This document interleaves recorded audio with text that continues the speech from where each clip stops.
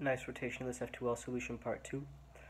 Instead of the back left, this time it's a front right slot. So this is when the corner is facing off to the side, and this is, in this case, a green-orange corner, and the green-orange edge is in the back, and they're matching on top. So instead of needing to either do some F-gen, or that would take out the back, sorry, if this is last slot, pairing it up like this wouldn't work because it would take that pair out, and doing weird F moves is not fun. So instead you would need to rotate and put it in the back like that. Instead of needing to do that, however, you can just take it how it is, in the front like this, do wide R prime, U2, R2, U, R2, U, wide R,